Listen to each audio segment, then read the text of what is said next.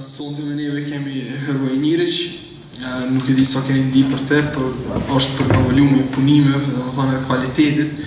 Është njëri nga, nëse jo më e mirë, njëri nga arkitektat më të mirë dhe më të famshëm në Kroat. Pa gjatë shumë, kësha pasë qatë me fëtu për një shtë. Please go.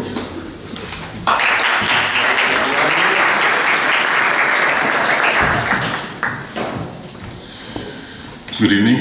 It's my pleasure to be here with you tonight. I'm impressed by the organization and the ongoing events here in Pristina, so it's very nice to be a part of it. So I'm going to present the work of my office, and somehow I would like to share some ideas with you. So this is the name of our office. We are operating in Zagreb, in Croatia, and this is where we come from. This is the symbol of our state, this checkered field actually is our ancient symbol, and somehow the time changes, and this is the redesigned flag of Republic of Croatia, based on that symbol. So just to give you a couple of hints about Croatia and the cultural circumstances that I come from. This is the main square in the city of Zagreb. Actually a fine collection of different styles, different epochs, all gathered together in one place. So the uniqueness of this space is actually this collection of different styles who are peacefully coexisting next to each other. So we have historicism, Art Nouveau, modernism, and some classical buildings, all on the same square. At the same time, it is also interesting to observe a certain processes somehow associated with the idea of a socialist city. This is from a textbook on urbanism, showing a typical socialist city. Actually, Zagreb has been chosen as the model for that. The images is actually turned slightly upside down. The north is on the left side. And actually it shows the development of this decentralized city and the new quarters designed to house the new demands of the new epoch.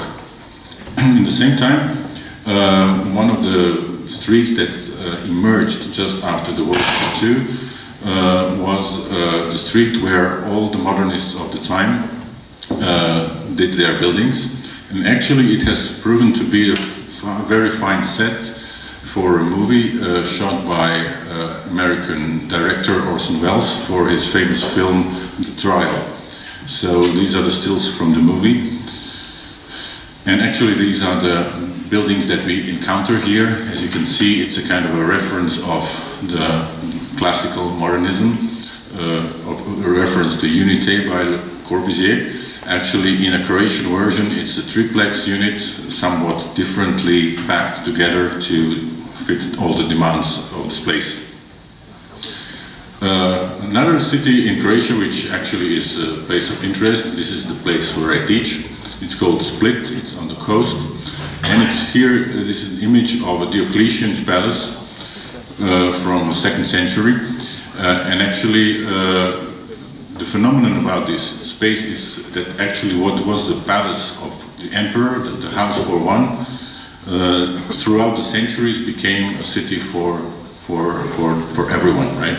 So actually it shows quite clearly the strength of the structure, which can withstand the test of time. You can still see the Cardo and Decumanus and all the ancient buildings and basilicas placed in the center of this rectangular field. So actually it's also a very fine piece of investigation of the urban research, and has also been a topic of different workshops throughout the time, also curated by the modernists such as Aldo van Eyck, Hermann Herzberger, and people like that. In the city of Split we can also learn from the more contemporary times. These are the 60s, where the modernist towers are actually equipped with all what actually the contemporary life needs. So you see the linen being dried, you see the air conditioning units which somehow fulfill this imagery of modernism in a, I would say, quite appropriate way. It doesn't spoil the image of this entity. Some of the phenomena that are interesting to follow are, for example, the balconies that people sell to each other. So you can, if you don't need it, you can sell your balcony to your neighbor. So it's very interesting to follow these transition of ownerships from one hand to the other, also equipped with an appropriate design. So these are all the lessons that we as architects, and my students of course as well, can learn from such examples. Living and working in the same space, a garage that has been appropriated to a kind of a working space, is also some of the lessons of this impromptu urbanism that we have over there. In a period of homeland war, in the 90s, there was a lot of emergency building that somehow emerged in this time as kind of an ephemeria. And we also learned quite a lesson from there. The idea of instability, the idea of a building that somehow evolves and then disappears in time. The idea of trade, of this informal way of dealing with commerce in our coastal cities on the Adriatic. The idea that we can use the table tennis table in very different ways, that we can use it also for reclining, not to forget the little doggy down there who also enjoys the shadow. So these are the lessons that you have to observe with the eyes of the architects in order to be able to extrapolate them into a new design. Finally, a beer pyramid, also an ephemeral building that stood for a couple of weeks, made out of plastic yellow boxes made for beer that are assembled together like a ziggurat, lit from the inside and somehow emerging like some sort of a magical appearance in the night, which gives you an idea how a ready-made way of composition actually could be maintained in a very successful way. I'm also interested in territory, and a big amount of my work is also concentrated on these things. So territory is inevitably linked with names, with people, with identity that people offer the space. For example, the territory distribution of territory and the way how we map it is also a kind of a tool that we use in architecture. And this map, for example, is a distribution of McDonald's restaurants in the US. The idea of relabeling, of giving the certain sites some different labels, is a kind of a game of giving some sort of freedom to reinterpret the site from its initial meaning. The idea of density is a very important tool in urban design, and we use it very often. The idea of void, the idea of infill of the city fabric that has its certain anonymity and somehow is only recognized by the void space between them. The idea of void as a kind of articulated vacuum that we somehow filled with meaning, we charge it with meaning. The idea of a scale that also plays an important role in as well as in urban design as in the design of the buildings as such. The idea of power in the public space. This is a main square in the city of Kabul, showing a kind of a masculine power that somehow rules the city. Or the idea of surveillance, an image from Harvard campus, which also shows another way how to control and monitor the space.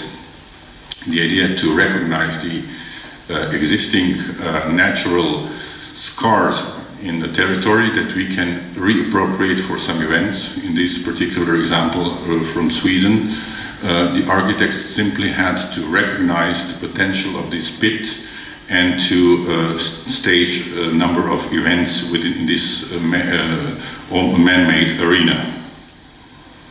The idea of infrastructure is also an important way how to equip our spaces with necessary installments. The idea how to ban or to enable the use of the space, an example from Russia, or another example from Toronto, giving you a kind of, sorry, from Calgary, giving you an idea that this sort of oppression, how to use the public space, and especially dealing with homelessness, is something that transcends the politics, the nationalities, and actually could be found everywhere. On the other hand side, a slide from the city of Dubrovnik shows that public space and the way how people congregate could happen in a very informal way.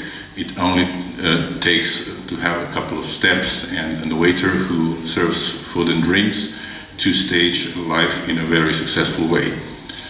The idea how to appropriate the space, very close to the idea of situationists, how to try to understand the psychogeography of the space. In this particular case, it's called guerrilla knitting, the idea of how to identify your piece of space. Also, the companies take part in this game of relabeling. This is an example how IKEA was also involved in an event where a bus station has been staged as a living room. The living room is just around the corner. It's also a kind of ad for a bank in Zagreb, which also gives you an idea of this immediacy of public and private being so close to each other. The idea of organizing the space, which was in the 50s or 60s, a kind of a systematic design by Archizum. Then today we are more to see the space in this way, with a lot of irregularities, with not so clear instructions how to use it. So this is more a kind of illustration of a space that we have to deal with today. Or the idea of self-organization, which is also coming from the science of complexity. The idea how to self-organize the flows in a space was a kind of a pilot project in Austria, where a street crossing was left without the traffic signs and traffic lights, and the idea was how to observe the behavior of the drivers, of the pedestrians, and everyone involved in this mechanism of traffic, to see how it works. And actually it has been proven that the number of accidents diminished. It is also about obstructions that we see in our space. For example, a movie by Lars von Trier, which speaks about these obstructions in a very, I would say, spirited way, gives us a clue how we as architects can also sort of conceptualize these obstructions and how to transform them into kind of a positive tool in our design. And finally, is this tree, which is in the middle of this football pitch, a kind of an obstacle, or does this game of football has lost anything of its dynamics by the fact that the tree is in the middle of the sporting ground, or not? This is a question that every one of us has to answer for himself. Just shortly to give you, as a presentation of myself, an idea about my other aspects of activity is also teaching. Since recently I have been a regular teacher in the city of Madrid in a postgraduate course of housing. I also had directed a very nice workshop not so far away from here in Macedonia, in the town of Kriva Palanka, where we actually, with a group of international students, worked in a workshop under the title Learning by Doing. And we somehow managed to design and put together two social structures for gypsies, which are the predominant part of inhabitants of this little town. So we work with what we have found in the space, and we also somehow included the existing population into the design process as a kind of a participation, which is a very fashionable word these days. So they somehow contributed this idea of making this little social focal space, and it was kind of a big lesson for us as teachers, for the students, and for the community involved in this design process and implementation. Recently I also taught in Toronto, in the UofT, where I somehow started to develop my interest for contemporary utopias. So this was the title of my studio, called Affordable Utopias, which I then followed in MIT last year, where we were dealing with the city of Marfa in Texas, which is known for as a hometown to the famous collection by Donald Judd. So we worked in the idea of how to implement the social collective housing in Texas. So this was also a kind of a big revelation what you can do in the US concerning the social collective housing, and I think that also the students enjoyed the work. Now I will show you actually the title of my lecture is Concepts. So my ambition is to show you different concepts in different scales related, of course, to the projects of my office, somehow dealing with different scales and different topics. The first one deals with urban morphology, typology shift, and trash culture. This is a project from the late 90s about the hypermarket in the country of Slovenia, in the city of Maribor. So we somehow tried to work in the idea of typology, working with this American-US model, coined for the first time by Victor Grün, who actually invented the typology of the supermarket. And we, in this little sketch, you can see how we reappropriated his design into something what we eventually called the European model. So what was in the US in the 1950s, in Europe becomes something else. What was a kind of a concrete shack in this asphalt desert with a few occasional trees? We turned it another way around. We actually filled the site with a substance, then we excavated the parking lots, we put the greenery on the top, and we have these, all the perimeteral parts are completely mute and full, and all the parts which have been cut out are completely glazed in order to respond to the visitors. So this is the idea of an architecture as subtraction, not as an addition. So it is also, I would say, a relevant design method, how to design by subtracting rather than by adding the elements into kind of a composition. So this is the appropriation of this principle to the very site, also with these four little things which are actually the big billboards which are anchoring this green topography to the site. This was the end of 90s. Everybody was speaking about landscaping. Everybody was into this sort of green frenzy. So we somehow decided to give our own version of that landscaping thing in this project. So this is the green roof of this undulating topography on the upper part. These are the glazed parts which actually respond to the visitors. These are the billboards which anchor the whole structure. They are really pretty big. This is actually the whole layout, showing the principle which I have mentioned already. This is the model showing the same thing. And our fascination with these everyday objects, with ready-mades, with everydayness as a phenomenon as such, also somehow played a kind of a decisive role in our design process. As you can see here, this idea of the airport as a kind of a place of inspiration. which we transposed into our building. Then we definitely are interested in trash, but the one on your right-hand side, on the trash actually, which brings meanings. There are a number of examples which can show us this.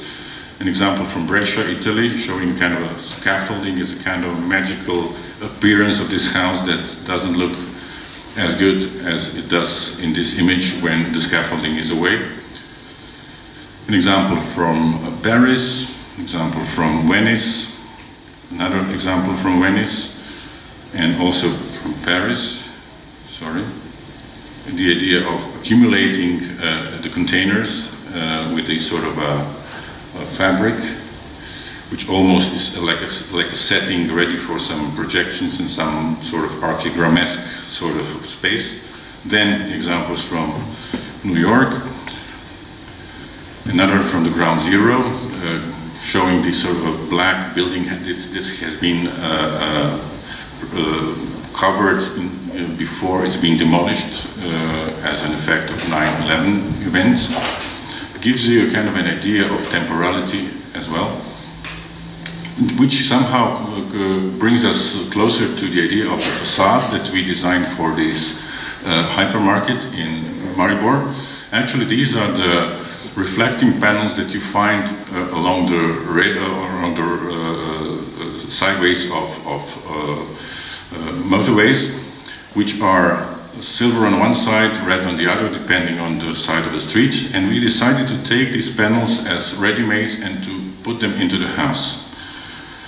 When you observe them from one side, they glow red. When you put them see them from the other side, they glow in this silvery shine, which actually is an idea that there are no pedestrians encircling the house. There are only people in the cars. So this sort of a movement, which is strictly related to the cars and to the cars that are lighting the building, is a kind of a comment and also gives a kind of a clear definition of the house as something which has to do with automotive culture. So these are these images from the night when buildings shine and glow in this magical appearance. Another project deals with the shaping of accelerated digestion and interprets the suburbia. As you might guess, it is about McDonald's. We were asked to do a little McDonald's shack, again in the city of Maribor in Slovenia. So we decided to apply these huge golden arches as a kind of a binding element between the lower level and the higher level. The blue one is the normal McDonald's drive-in restaurant, and the white one is a basketball field which we put on top of it as a kind of interpretation of American culture, somehow united on this very spot. Okay. Also, we worked with fabrics and different things. For example, this is a very influential image from the church Santa Maria del Mar in Barcelona. Also, some examples from a rural area in Germany or from Mexico City gives a kind of idea that these meshes, which are topping the structures, could be used also in our little house. So this is the sketch for the project, also with these opening parts as a typical shack that closes down when it's not operating. Brings us to the final materialization of the project and the way how it sits in its urban environment, in this sort of chaotic suburban access roads in the city of Maribor. The third project is about urban morphology, domestic culture, and again, interpretation of suburbia. As you might know, eventually there is this famous Buell report or hypothesis which deals with this housing transformations in US, which also coined some new thinking on housing as such, as a way of organizing the houses as a collective venue. And we somehow picked up certain aspects of this research and appropriated it for this little site in the outskirts of the city of Zagreb, where we were asked to do a little settlement, which we eventually called a rural mat. Rural because it actually was a part of the once existing village, which became a part of the metropolitan sprawl, and mat somehow giving homage to the work of Alison and Peter Smithsons, who came out with this idea of a mat building as a low, flat, congested, very clearly structured system, which we appropriated for this nice piece of land, somehow articulated with two river flows on your left and on your right-hand side. So this is the process that deals with urban rules that we had to appropriate to arrive. So we started it with the semi-detached houses here. And we reworked this semi-detached type of house by taking out the voids, articulating this part that has to be part of the open space, be it the garden, atrium, or the terrace. And by manipulating the volumes, also fulfilling the maximum occupancy of the site, we finally came to this model that we, as I said, call rural mat. This is the way how we transform this archetypal model of the house into something appropriated for this very site. This is one of the mats that we have. There are 4 of them on the site. This is how they sit on this site. The view of the model, showing this variety of open spaces, giving you an idea of living in the countryside. Also articulating the fireplaces as something that has to do with this outward living. We even designed a prefab fireplace for the barbecues, coming from the fact that we are irritated by the low choice in the market. So these are the simulations of the whole structure and the finally executed plan,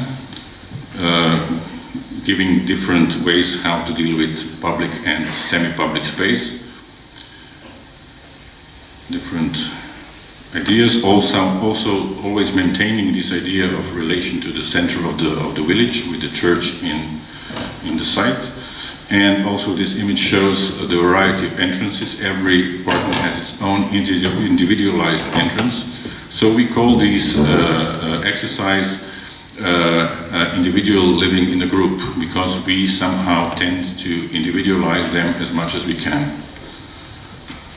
So these are some of the images of the carports, where we take the cars away from the site of the street in the cheapest possible way. The entrances made out of warm timber on the entrance side and made out of aluminium on this weather side. So this is some detailing of different cladding of the house. The next one deals with architecture as a process, illegal as a potential.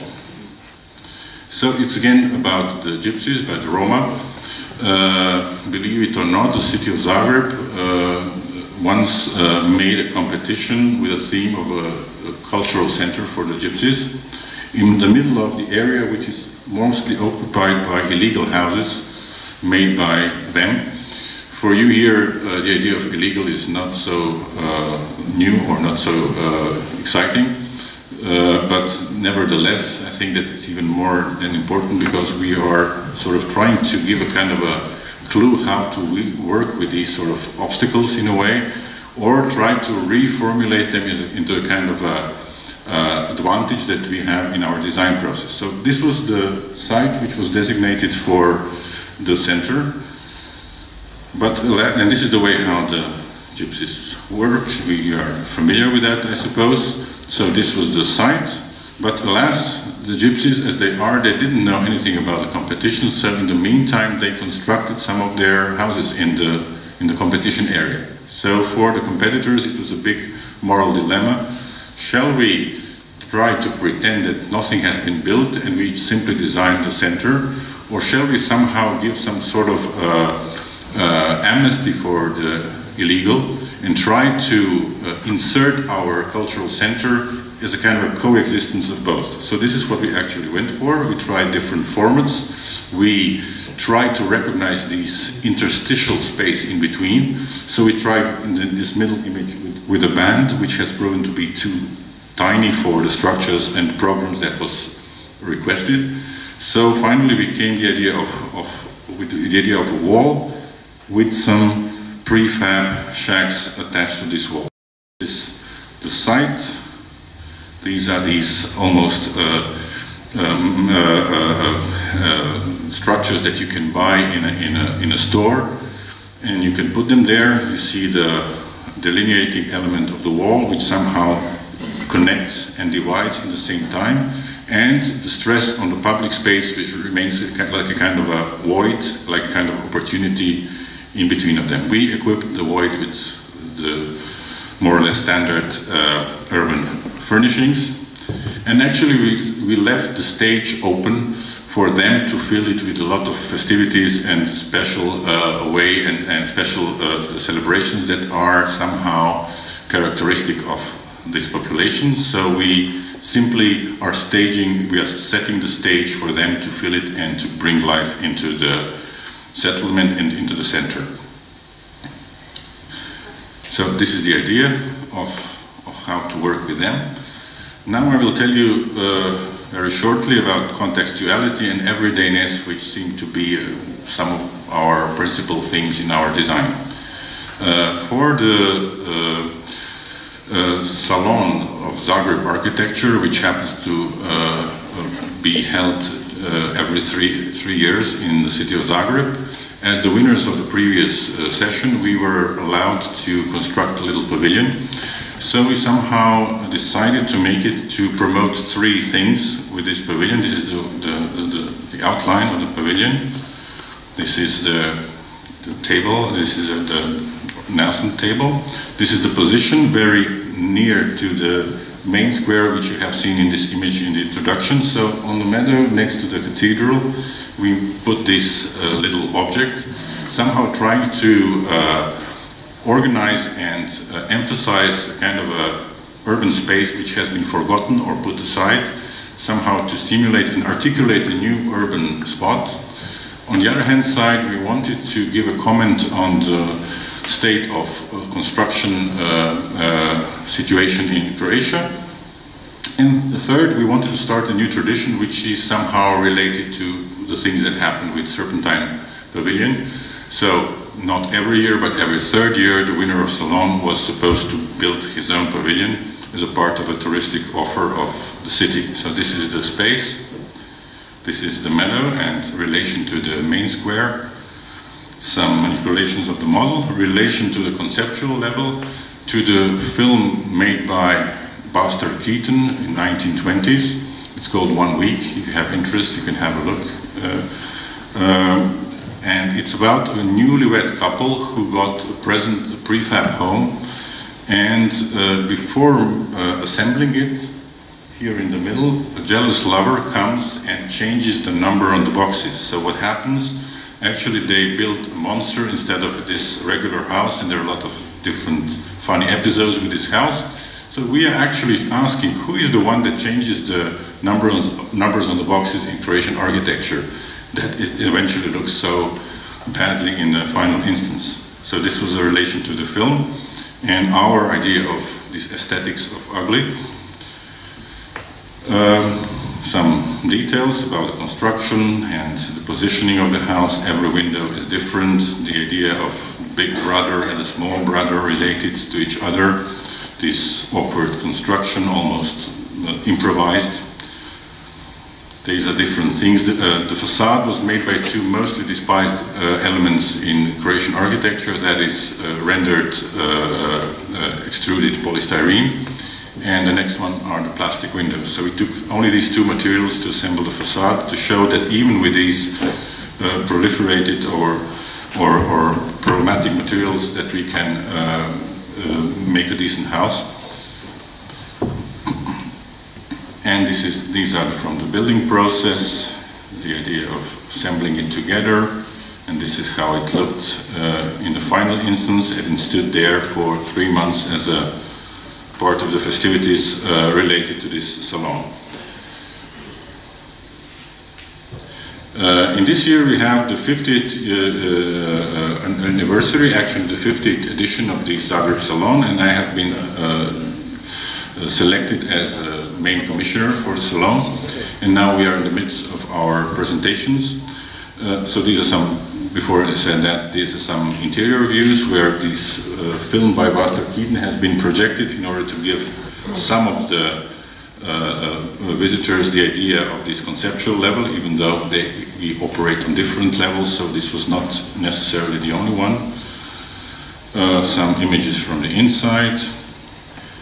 And finally, I would also like to use this opportunity to announce this new 50th Zagreb Salon with the idea, with a theme that I have chosen for this time. It's called consistency, based on the literature, Italo Calvino and people like that.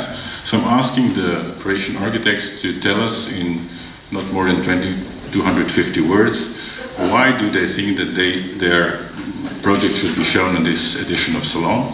So I'm also trying to see how the written word works within this architectural discourse that we are somehow responsible to show and to testify.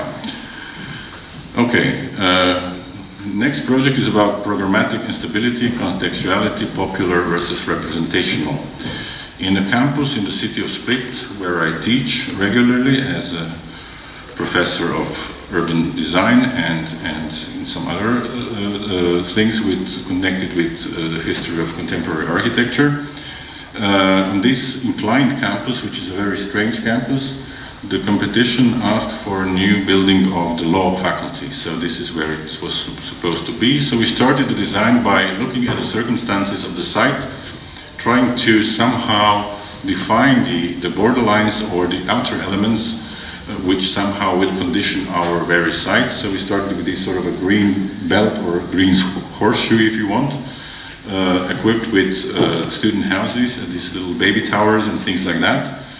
Then we also emphasized this axis, which was actually a part of a bigger master plan from the 70s, in order to finally arrive to the place here, sorry I have nothing to show, where the house was.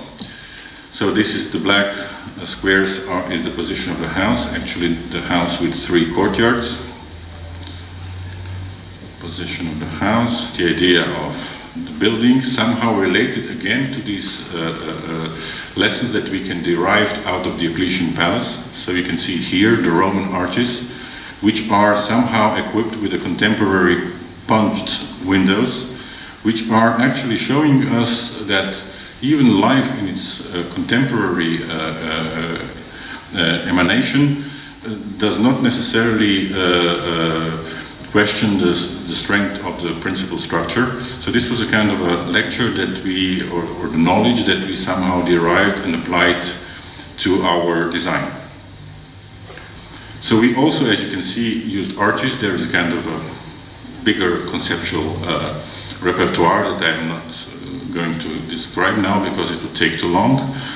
We are working with steps because our lobby is stepped, because the site is steep.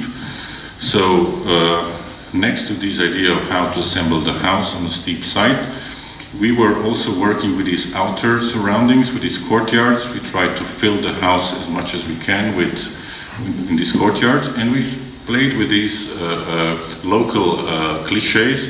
Everyone who makes the house for tourism takes the walls as a guarantee of genuineness of the house, as something attractive, as something that would bring the tourists in. So it is almost like a kind of a pre-script that you have to use when you design at the Dalmatian coast. So we somehow, and this is for example what the gypsies do with the arches, so we took this for granted and we applied arches, in this particular case the double height arches, and actually by this we arrived at the main diagram of the whole project, which shows that this outer structure can be filled in very different ways, and that we as architects do not control the final outcome of the house. So you can see on some of the arches, the staircases, the balconies, the greeneries from the cut-out courtyards. Some of them are mute and things like that. And they can change in time, and they would not compromise the strengths of the structure. We also work with some ephemeria, which we also find in the surroundings, like these plastic greenhouses that we applied in this stepped foyer of the faculty, which you can see here in this rendering. And this is the final image showing how this structure can be then maintained, and also how it can be transformed in the course of time without losing its intensity and usability. Architecture as an educational device, the idea of the privacy generating the public as a subversion, is demonstrated in a project that we did as a little kindergarten, again in the suburbs of the city of Zagreb. This is the site, which is definitely way too small for a kindergarten with so many groups of children. Another obstacle of the site was that it was overshadowed by the huge building in the south, and we designed the house as a kind of a single-story structure, and we moved the house away from the shadow. But alas, we arrived to the end of the site, so what we had to do, we had to bend, we had to fold the house up. So what has been the atrium on the ground floor became kind of a suspended terrace in the height. So this was a kind of a procedure that we followed in our design. And this is the building on this site. This is the model showing the atria and these suspended gardens and terraces, ending up with a roof terrace, because we had to use all there was in order to supply enough spaces for the kids to play. So this is during the construction process, the manipulation of the digital model showing this idea. A relation to contemporary art, which we use very often in our work. Dan Graham, Homes for Suburban America, 1978. The idea of revealing what stands behind the curtains of this suburban America, but only up to the half of the house. Then it's a mirror, which somehow reflects and hides the rest of the house. So a kind of a conceptual procedure that we also, it was on the show in MoMA quite recently, so I was very happy to see the model live. So actually this is the way how we relate the house to the passers-by, which observe the house, and we tune the level how much the view would penetrate the house and see the kids. The friends of my son who live in the neighborhood call this house the pedophile supermarket, because actually it was this sort of transparency enables the people to look deep into the house, but we have also a number of different curtains and ways how to stop the view when we not really need it. So this was a rendering from the competition. This is the final outcome of the project. This is the back side showing this idea of suspended gardens.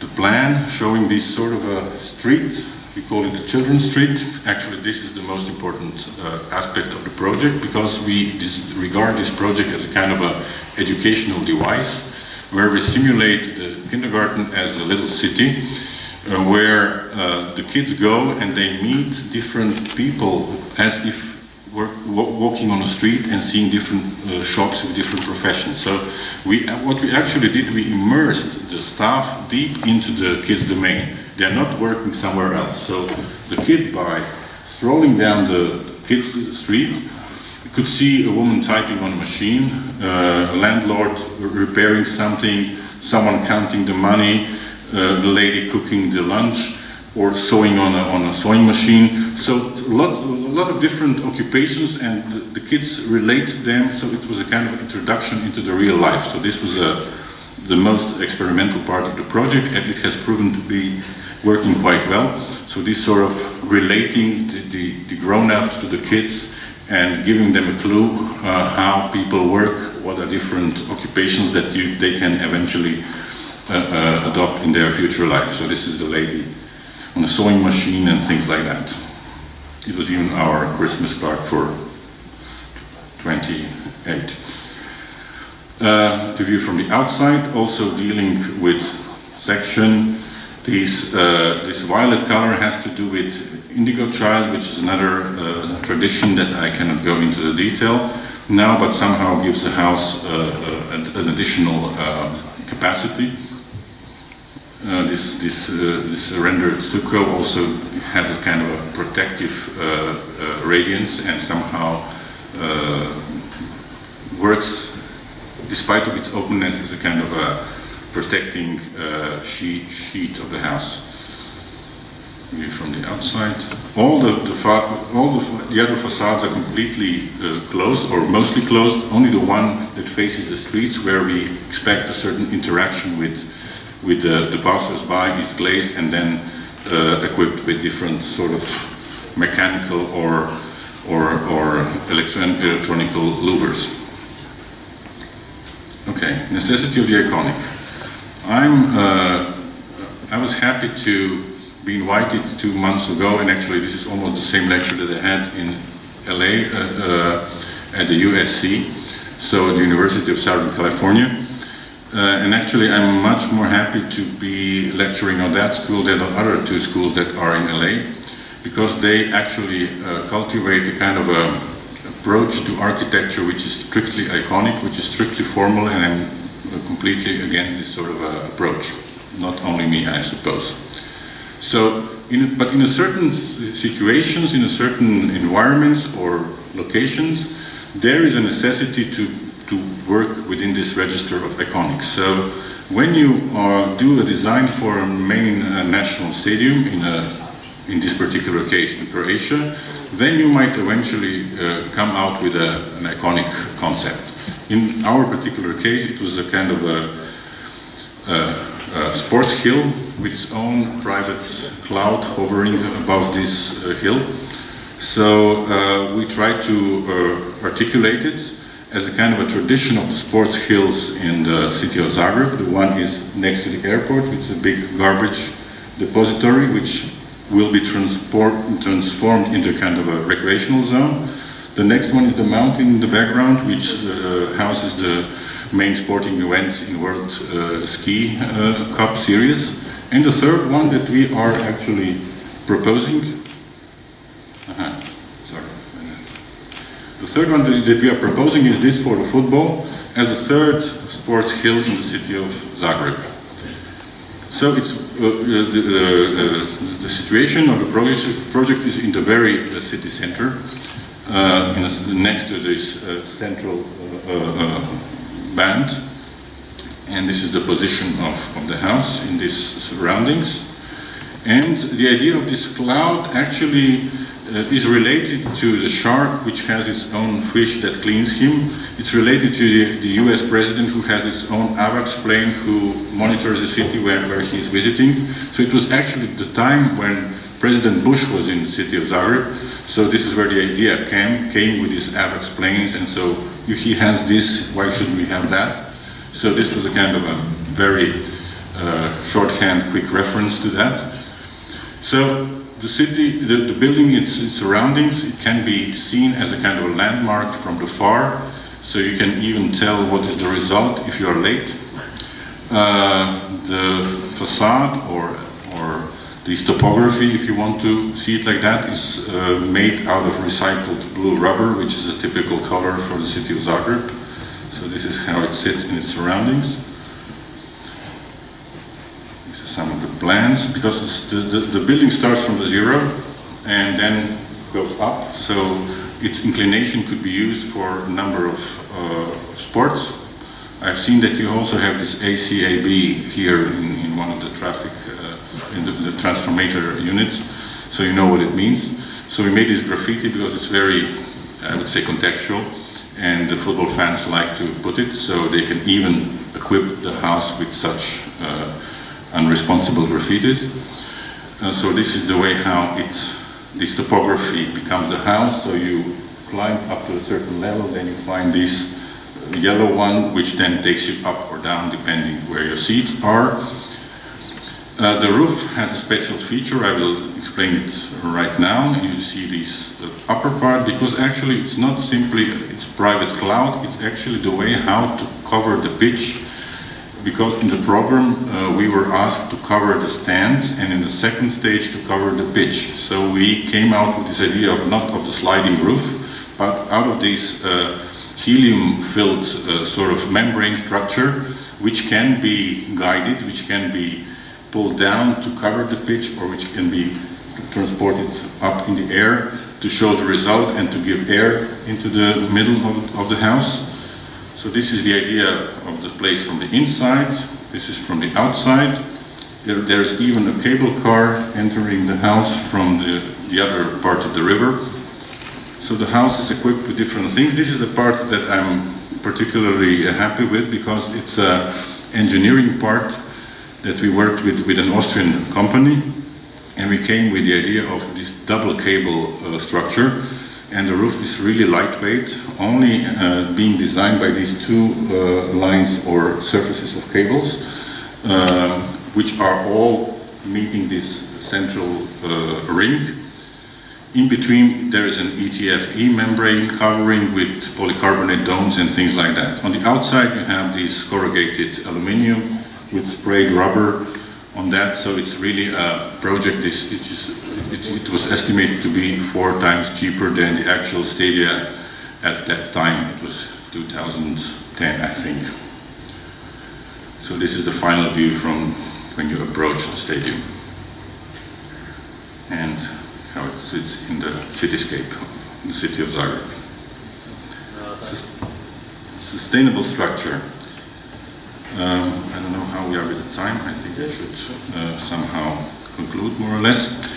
I have 2 projects to show. I will try to make it very quickly. One is, we are recently, in the last couple of years, working quite intensively with sustainability, with our engineers coming from Belgrade, because we don't have such specialists in Croatia, so we are somehow forced to collaborate from the outside.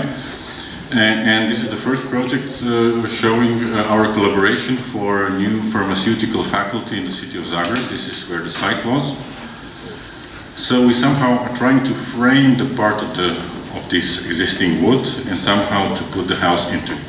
We are also working with reference, and Paul Clay came to help to show us how to build a castle in the forest. We also asked Gerhard Richter and Piet Mondrian, what do they have to say about that? When we somehow designed these new artificial forest made out of these mushroom structures, which also have reference to the examples that you are probably familiar with, maybe not with this one, which was done by some Spanish architects for the Expo. So we came with the idea of, or you probably know this one, by Foster, for Repsol. So we came with this idea of these mushroom columns that are somehow interpreting the nature in another way, as a third nature, if you want. And what is new and what is clearly showing that it's not 1930s, where the Successor plant was made, is a kind of a way how we equip these mushrooms with sustainability aspects. This is how the structures are organized under this canopy of concrete mushrooms, somehow harmonizing with the existing forest. There is almost a kind of a non-existent glazed perimeter of the house, relating to some works of Lina Bobardi and people like that, and some other examples that we know from Europe. So this is maybe the important image showing that we equipped this structure, which is a structural part of the house, of course, but also all these engineering systems are within these mushrooms, so you don't see them. There's always a problem how to articulate a house with these mostly awful photovoltaic panels, so we put them all within this hidden part of the structure.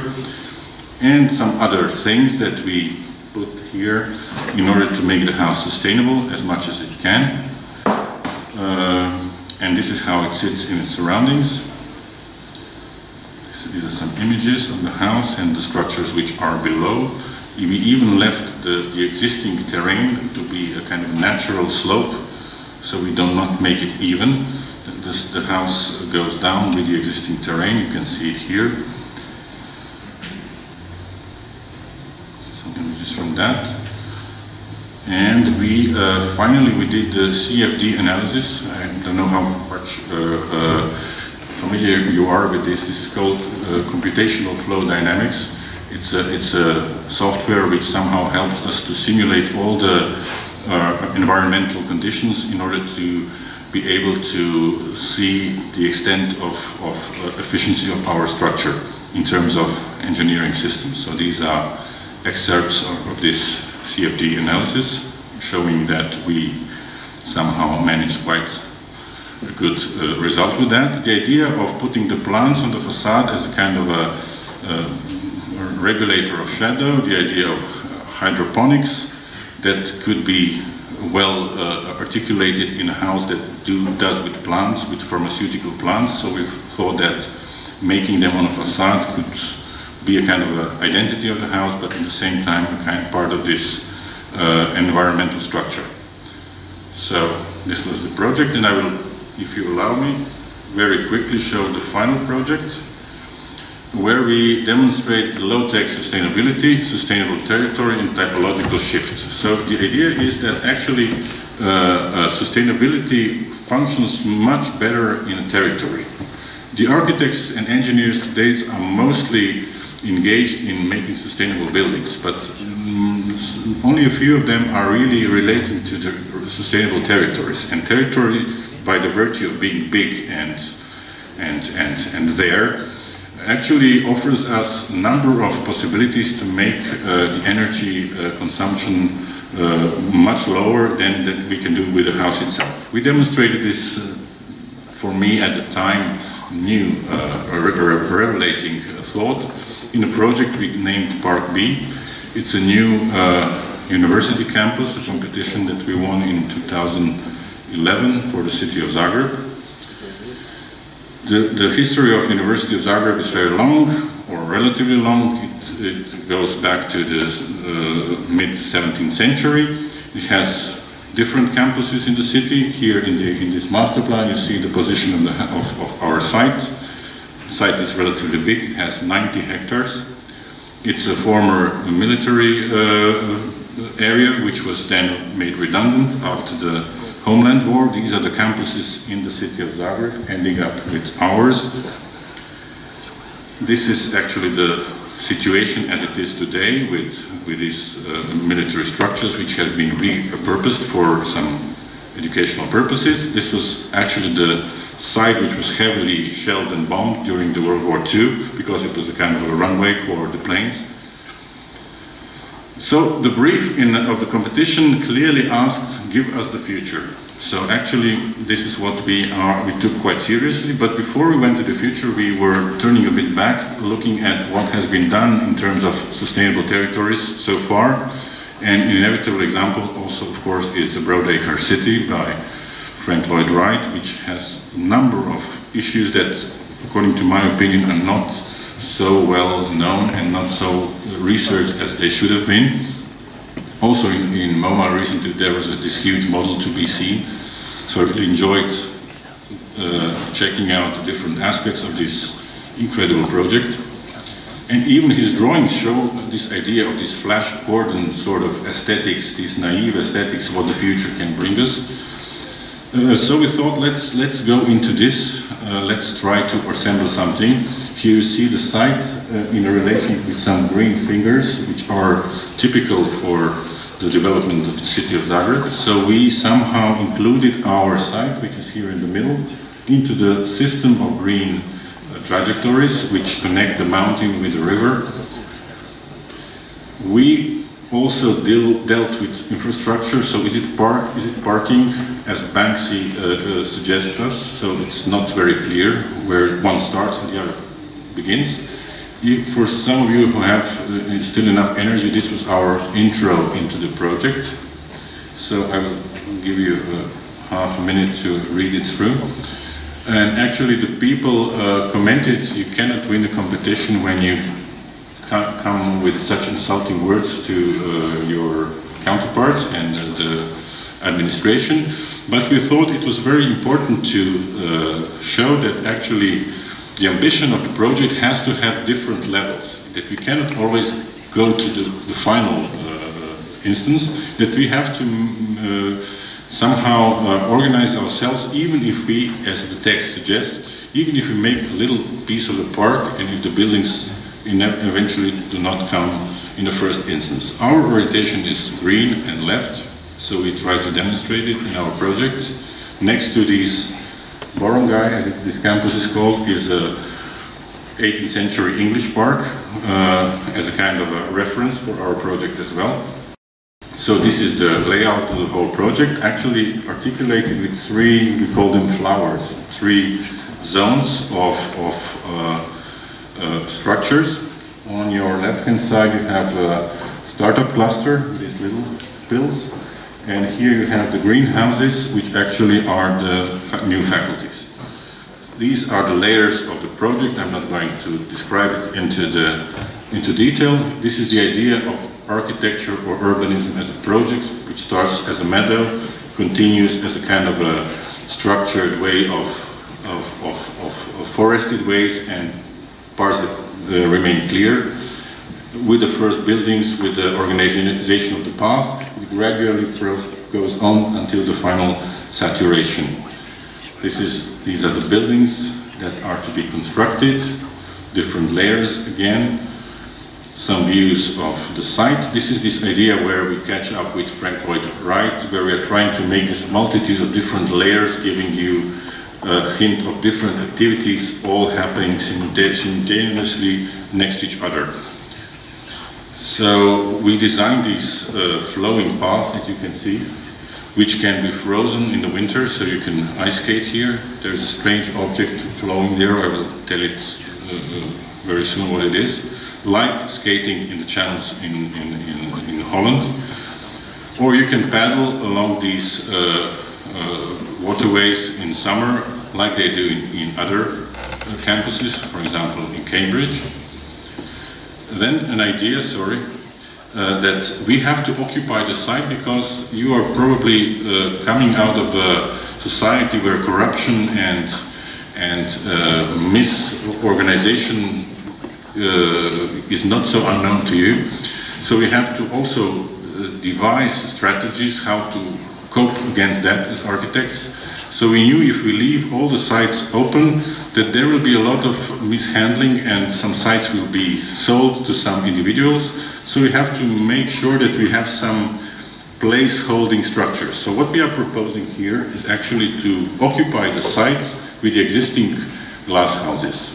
And when there is a necessity to make a faculty, then this glass house is dismantled and the faculty, which is also a kind of a new age glass house, takes place there. So this is a kind of a gradual process of taking the original glass houses and changing them with the new ones. The idea of urban agriculture is something that you are probably familiar with. It's a kind of a commonplace already. So we also introduce it as a kind of a socializing integration factor where students, neighbors, professors and staff all work together in this sort of new urban agriculture. There is a huge territory which necessarily needs a third dimension. So we invented this idea of this flowing cloud that flows over this whole campus and gives a number of features that are beneficial for the campus.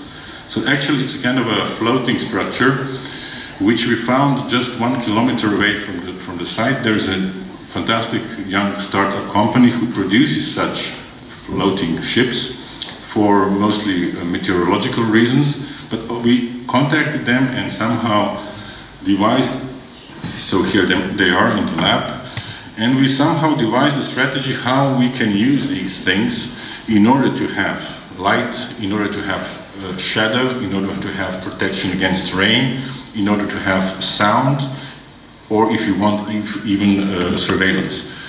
So these are the multifunctional elements. You can see them here in this rendering, hovering over the grand axis of the whole campus. The idea, which is not so unknown in architecture, for the new football championship in Qatar, they are also thinking about some shadow providing device. The drones are already on every corner, so this sort of technology that would be lifted in the air and somehow electronically conducted is not something which is completely alien. And then this part which has to do with sustainability, and this is the final part of the project, actually deals how we wrap these greenhouses in a successful way, and how we leave the space between these forested parts where the air flows through these channels of 20 meters width, which somehow cools the clusters, and somehow they enter the clusters, as you can see here, because this is the way of predominant wind, north-south.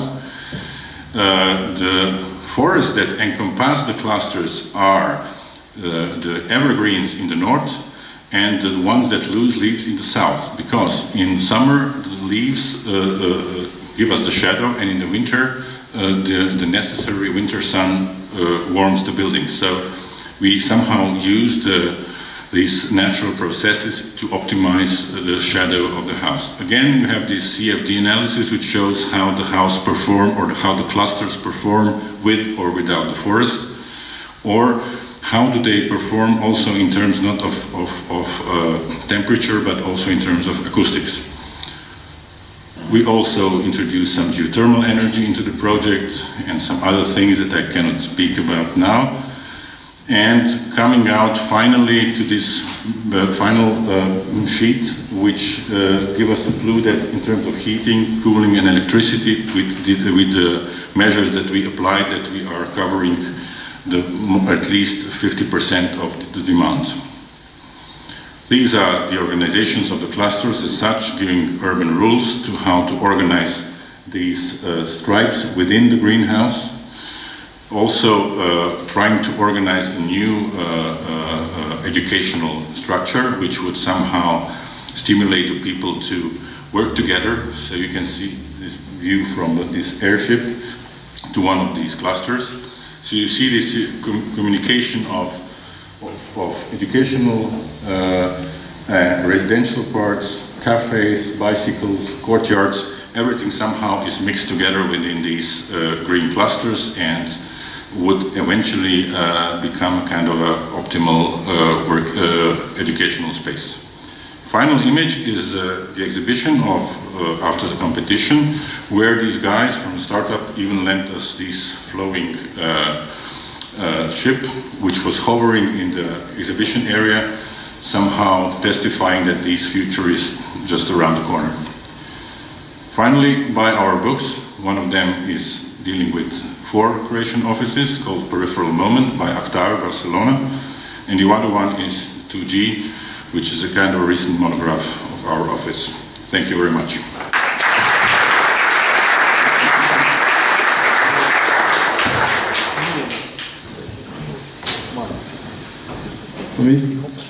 Thank you very much for the lecture. I would turn to the public if anybody has a question. If you're not completely devastated by the length of the lecture, I would appreciate some questions.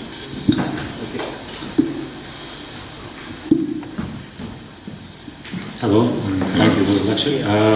I have a question about the teaching, and how does the teaching influences your work?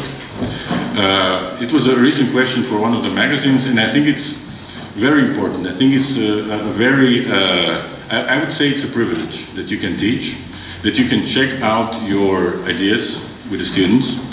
In the other hand side, it keeps you awake, it keeps you alert. You cannot afford to stay aside. You are probably familiar with a lot of the colleagues which already in their 30s stop any sort of self-education and keep perpetuating what they have learned in the school for the next 50 years, right?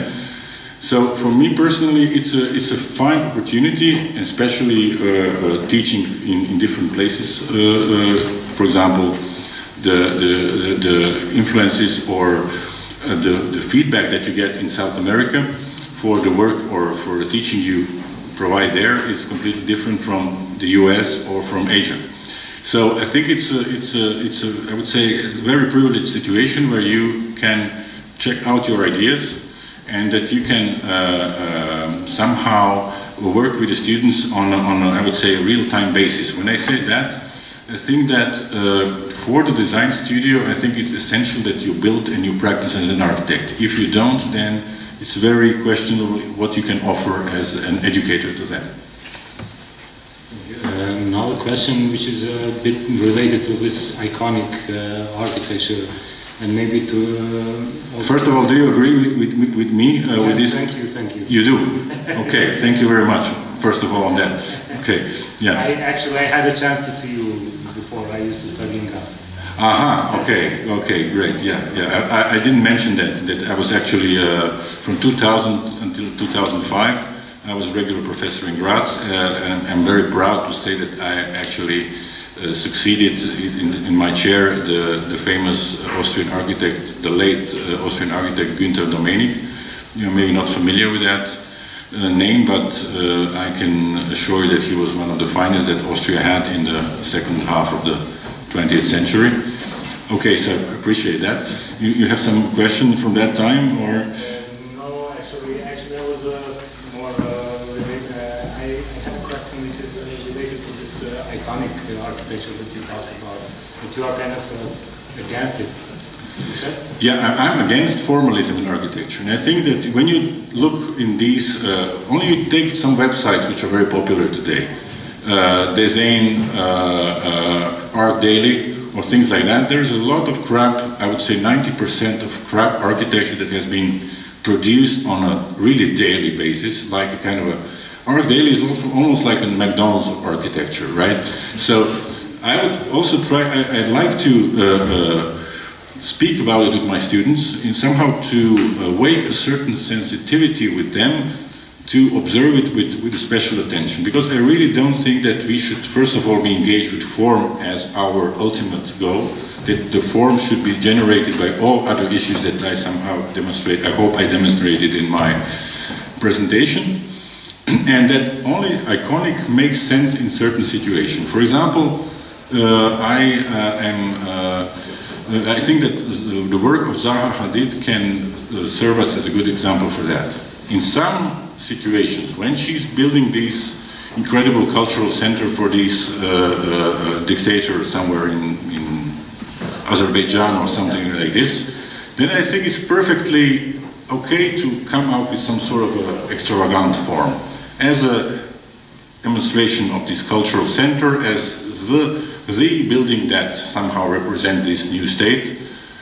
But when she does this sort of dance when she designs the housing or schools, like for example what she recently did in Vienna, then it becomes, or in London, then it becomes problematic. And I was really pleased to read that after that the Ministry of Education in UK banned the curved buildings, educational buildings. So I think it's a big success that the architects are being told that they should design straight when they are asked to do some sort of purposeful buildings. But if you do the icon, if you make something which is really very important on a very important location, then I think that you can afford yourself to be a bit more identifying the spot and the one that stand behind it. Thank you. About the process of work, which sometimes can the process of work, I think it's an interesting question, because I think it's very, I would say it's very intuitional. It has to do with intuition. You know, it's a very popular word with IT specialists that the software is. I'm only relating this question because we also saw lots of different kind of projects. Yeah. Like you have straight lines, but you also have. I don't know. Yeah, I think I cannot say that I'm against curved lines or for the straight lines, and I think it's very important to somehow to create a kind of a contextual basis for what you do, either coming from the realm of engineering or from the realm of popular culture or for something else. I think it's important to have a kind of a story. I would say discourse. Discourse is a very mystical word that most of the students don't know what to start with. So I try to do, in my teaching, I try to make sure that they at least understand the word discourse. So in my discourse, I try to somehow tell a little story and to equip this story with different elements that I intuitively find along the way and add them to the story. Some of them later on maybe fall apart because they are not so crucial, but somehow I think every project is another chance to do something. So I really think that becoming stylistically recognizable or typical, to say you work in that style, like this or that architect, I think it's very dangerous, I think it's very wrong, and I think that every project is a new opportunity to start questioning the very essence of architecture from the scratch. Thank you very much. You're welcome. Thank you for the nice questions.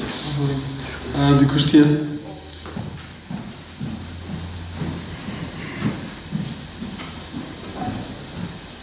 I think in your response to the previous question, I found something very interesting. You said there's a lot of crap architecture out there. So I'd like to know from you, what in your opinion makes good architecture?